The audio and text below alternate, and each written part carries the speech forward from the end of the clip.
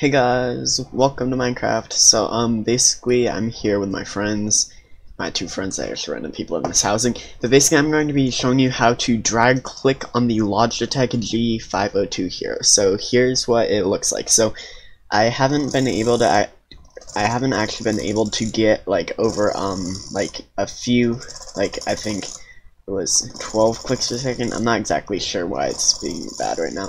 But basically it won't really work for God bridging. You can probably get like max maybe 15 clicks per second if you really try. I think there's like a limiter on it, but basically I read some of the comments on my last video about this mouse, and they said you can actually drag click if you do it slowly, so I tried it out. So it actually kind of works. So if you're dragging clicking like this right now and you're like, oh, I only get 1 clicks per second, like on any other mouse, yeah, it'd be like probably like 20 or 10, but on this mouse it doesn't actually count double clicks, so it's not 20 or 10, it's like 2. So basically what you're going to want to do is hold your mouse with your other hand, go in the way corner of the right click key, and just slowly drag your finger across. If you already know how to drag click, then it should be pretty easy, but it's not that useful. Like, it only gets you 12 clicks per second. I can probably jitter that fast. Yeah, 12 clicks per second jitter.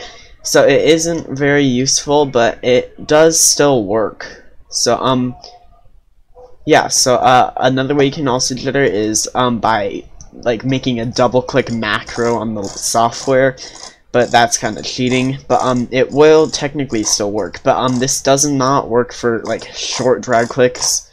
If you try and do that, you'll max get like 5, and you can just click that fast, like if you can't do that. But yeah, so I think that's about it for the video. This was a pretty short video, so I hope you enjoyed or found this at all helpful. If this gets a lot of views or likes, or you want a further in-depth explanation, I'll do it with a hand cam. And so yeah, so I guess I'll see you in the next one, so bye-bye!